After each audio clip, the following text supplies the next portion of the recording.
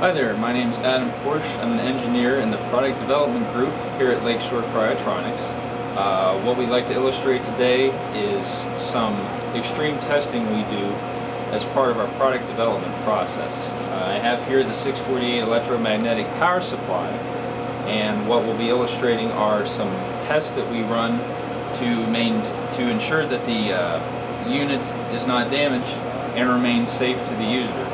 Again, this is part of our design verification test that we run, and again, this is for illustrative purposes only.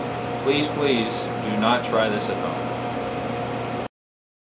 The first test we're going to be running is applying a short across the output lugs.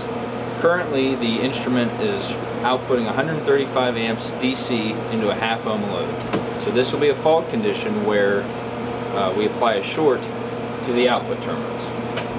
Again, what we're looking for is that no permanent damage occurs because of this. Again, this is a fault condition.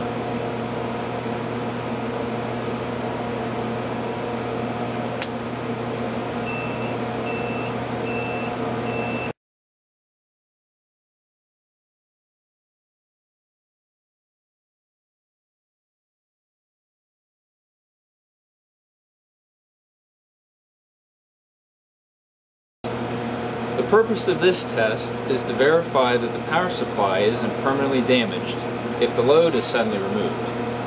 Right now we have the power supply outputting 135 amps DC into a half ohm load. What I'm about to do is just simply yank the lead off that will simulate the fault condition of removing the load.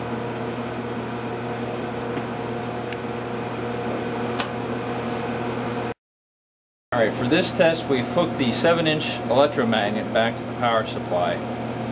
The purpose of this test is to ensure the power supply isn't damaged if a loose connection comes into play. So basically we've attached this terminal block here in series with the magnet leads coming out of the power supply.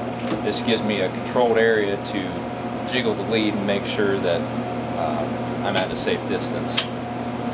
So again, right now the unit's outputting 135 amps DC into the 7-inch magnet, and again the intent is to ensure the power supply isn't damaged by jiggling the magnet leads.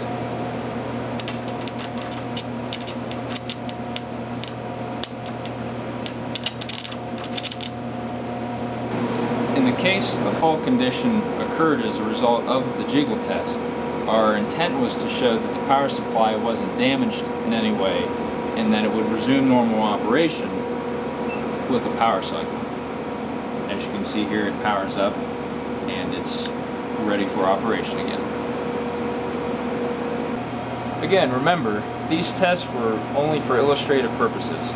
Do not try these at home. We simply wanted to demonstrate our rigorous design verification tests that we run to ensure the quality of the instruments and the products we make.